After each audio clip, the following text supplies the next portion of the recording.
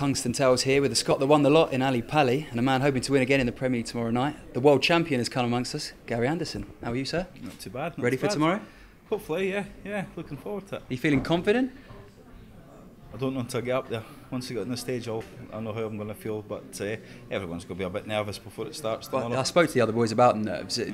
Do you still suffer from that as badly as maybe you once did, or are you now used to the big stage? I'm still bad. About 5 minutes before I set foot on stage, but once I get up there, I'm fine.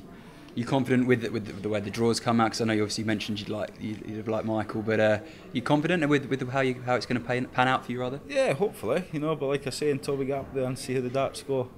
Would you want Michael in the final if that was to be, or do you not mind? I just like playing Michael, because like I say, I kind of push his buttons, he pushes mine, and we always play well, So it's just he plays at my kind of speed, so it's always a good game to play Michael. I just like playing him. So. How have you found the Premier League this year so far for yourself? It's been good. It's been hard. The first 9 weeks was a cruise. After that, I was starting to toil a bit, to be honest. But it's been good. It's been hard. Why do you think it's been like that for you? It's just the travelling. You get home during the week. We don't. So that was one of the hard points. But darts have been going all right.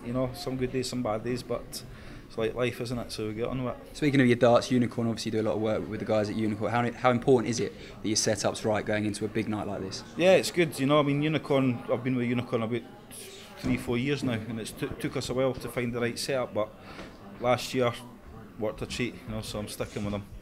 Do you think tomorrow night you'll feel any nerves going into it in terms of the darts, or are you so confident with them now that you just feel like you can rock up it and things will start flying for you? Darts are fine. It's the person that throws them. That's the only problem we've got. But all I can say is that whatever happens, I'm going to enjoy every minute anyway. What are you expecting from the crowd? Are you expecting a hostile environment, a loud one, or does it just not bother you at all anymore? Too old, too thick skin.